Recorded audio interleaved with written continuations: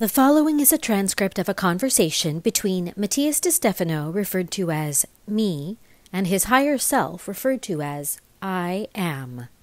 24th May 2021, circulatory, lymphatic. Me. And in my breath I nourish the body. But how do those nutrients specifically reach every part of my physical being? I am. Not just nutrients, but many other things like metabolites, oxygen, carbon dioxide, hormones, among other substances such as proteins and minerals that are distributed to every corner of your body by the circulatory system.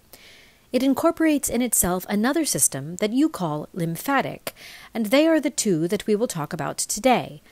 If yesterday we explained that the respiratory system is like the universal expansion and implosion in the plane of the spirits, we can understand then that the circulatory is the system that distributes to living beings their energy. That is, they are the millions of channels through which souls manifest themselves in bodies. Me.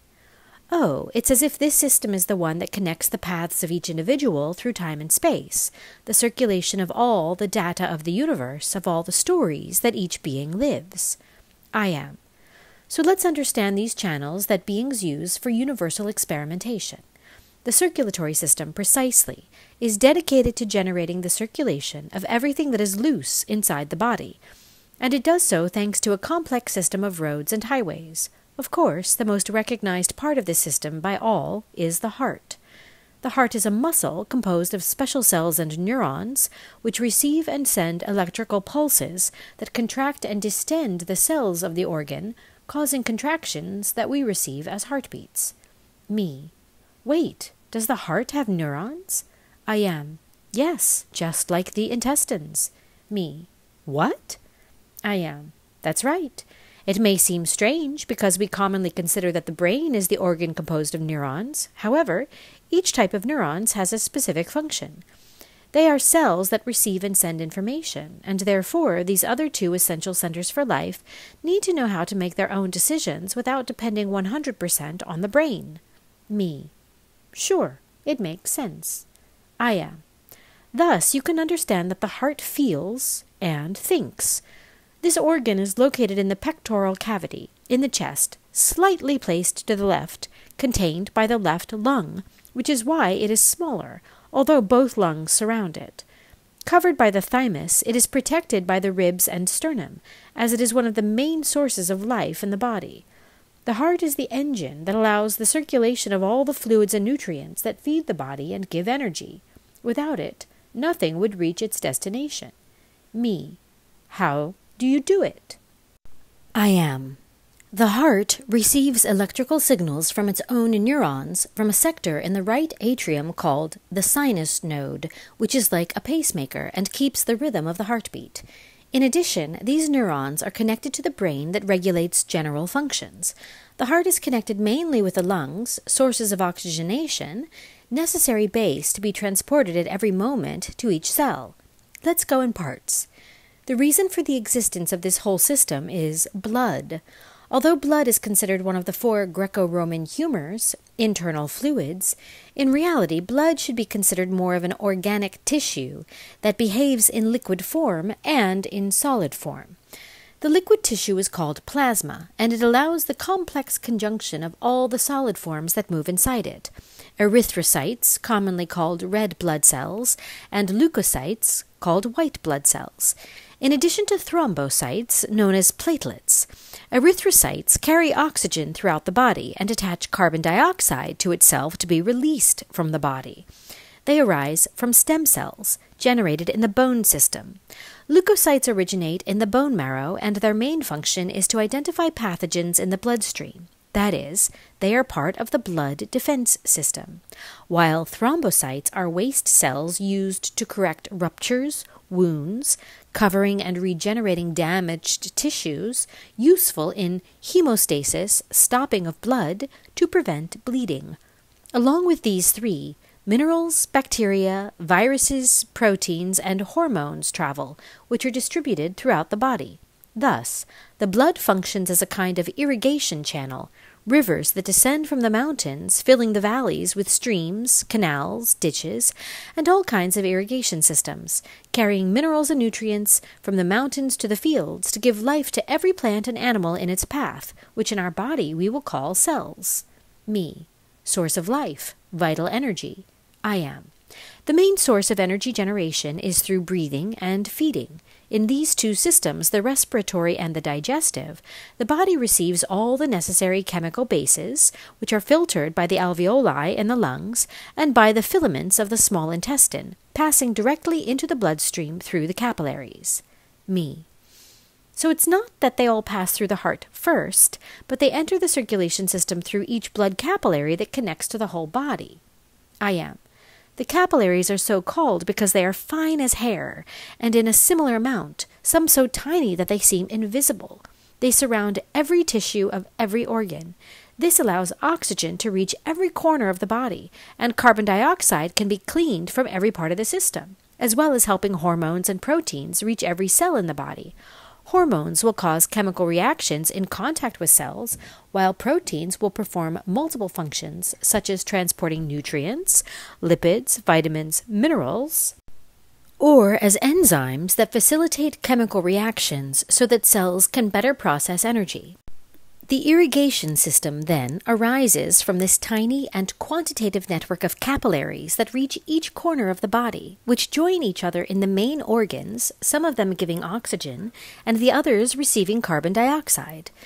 These thousands of capillaries are joined to larger capillaries until they form conduits that we call veins and arteries, which carry the greatest amount of blood, such as state highways receiving or distributing traffic from regional highways and surrounding roads to the streets of the cellular suburbs or dirt roads through forests and mountains. But in turn, they join the national highways, called aorta and cava, connected to the center of the city, the heart. Me. Wow. What is the difference between vein and artery? I am. In short, through the veins it is received, and through the arteries it is given. The veins are responsible for receiving from the organs all waste, mainly carbon dioxide, which will be excreted on exhalation, as well as various wastes through perspiration. The arteries are responsible for distributing oxygen to each organ. Therefore, the arteries are the routes of entry and distribution, while the veins are the routes of exit and collection. You will see the arteries red, just like erythrocytes, because their pigmentation is due to oxidation by oxygen loading, while veins will turn bluish due to lack of oxygen and the presence of carbon dioxide. Me. Oh, okay. I understand that now. So what is the role of the heart precisely? I am. Boost this flow, like the valve or pump to draw water from a well. The heart is an organ divided into 4 parts or cavities, of which the upper 2 are called atria, small ears in Latin, and the lower 2 ventricles, small bellies in Latin, because their shapes resemble these parts of the body. The heart is like the center of a big city, where major highways meet, creating gigantic curves and intersections. Here you have to pay special attention. Me. Okay, it's almost like receiving directions to enter a mega capital without GPS. I am. Something like that. The good thing is that you can't go wrong, but you just have to follow the flow of traffic. All waste, the large amount of carbon dioxide, is received in the heart through the superior and inferior vena cava, filling the right atrium, which by pressure of the plasma opens the tricuspid valve, 3 portal-shaped membranes, which enable the entry of deoxygenated blood into the right ventricle, which, when contracting, pushes the plasma to the pulmonary artery that fragments in 2 to the right and left lung. This artery receives carbon dioxide to be expelled from the system. At the same time, oxygen from the lungs is received by the superior and inferior pulmonary veins to the left atrium, which, when filled, impels the mitral valve to open, named for its resemblance to the mitre, the papal cap, giving way to oxygenated plasma to the left ventricle, which, when contracting in the heartbeat, will carry blood through the aorta. This will have 3 exits upwards, to the brachiocephalic trunk that goes to the head, to the carotid trunk through the neck to the brain, and the subclavian that connects with the sides of the body like the arms, while the same aorta bends itself as a huge curve that directs downwards, irrigating all the major organs.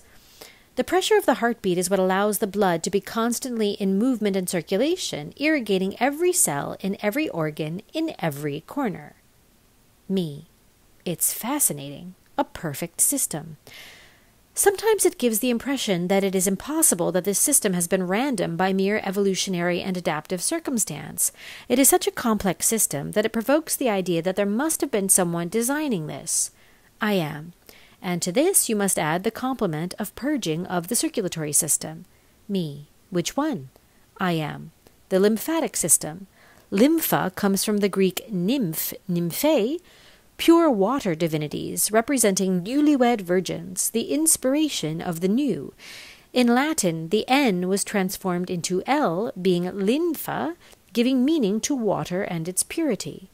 This irrigation system is a system parallel to the blood, responsible for absorbing interstitial fluid, that is, that which accumulates between the tissues of the cells, such as certain lipids. By constricting valves, this fluid, absorbed by the lymphatic ducts, becomes a kind of water that purifies the entire system, irrigating it to the bloodstream in the heart, where it will be redistributed and purged. The lymphatic system has several nodes where this fluid is reserved and accumulated, called lymph nodes, where this clear fluid is administered. Me. Everything is so perfect. I am. Sure. It is the same mind that designed it, the same pulses of data that after trillions of years learned to generate information networks, and evolution is nothing more than the manifestation of those data proven after so much time of interaction. The circulatory system is like the system of connection between all dimensions, death and life, the flow of existence, where souls travel through bodies reincarnating, making their own paths in herds, in monads, and still being all one. The network of blood vessels is like the paths of our life, which bring us people who can change our way of living, of seeing things, who give us positive or negative things, and sometimes we are the ones who travel these paths, which sooner or later lead us to the great paths of existence, where we realize that, despite our differences, we all share the same destiny and origin, the heart. Me. The heart of the system, the universal source. I am. And you will understand that this source is not in itself who produces the souls, who generates the blood, but that the source is the pulse, the heartbeat, that which keeps us moving, that calls us to activate ourselves, to manifest our will to advance and transform ourselves. Me. That's why the heart is so important. Not because it represents the original source of who we are, but because it's the engine that drives us to discover who we are. I am. Unconditional, it impels everyone to be, without judging what crosses it. We are the ones who must discern what of everything it transports makes us good or bad. Me. Give and receive. The circulatory system is like that organic, balanced economy that reminds us of the importance of everyone having what they need, and that not everyone needs the same thing. I am. Harmony. Each organ knows what it needs. When you do the digestion, the blood will be asked in the digestive organs, and its quantity will decrease in less required parts. This is what makes us sleepy when we digest. Or when it comes to reproducing, the blood travels to the genitals, decreasing its amount in the brain, activating more the animal aspect. A human adult has an average of between 4.5 and 5.5 liters of blood circulating inside, which must be managed very well in use. Therefore, it is a perfect economy, because when a part of the body has fulfilled its function, it ceases to require large quantities, and it can be used for other parts. Me. A perfect economic balance, a regulated administration. Why is this happening? I am. Because when an organism knows what it wants and what it needs to fulfill its purpose, it doesn't require anything else. And those around him know that if such a person is not fulfilled, it will not be beneficial to them. Confidence in the task of each organ is crucial. Humans do not trust other humans because many humans act like viruses and bacteria, parasites and microbes damaging the system, causing the body to attack itself. Self-confidence gives confidence to others, and productivity, demonstrated in facts, inspires confidence in the whole. Cells trust. A neuron must trust an intestinal cell. A sperm must trust a red blood cell. Everything must be in tune. Me. It is confidence that gives stability, and facts give confidence. The circulatory system trusts each organ, each cell, so it delivers freely without expecting anything in return. It is the inspiration for an economy of the future, which is neither communist nor capitalist. I am. It is organic and hearty. Me. Thus, like all red blood cells, we unite in harmony, in a spiritual plasma that unites us. Blood brothers. I am.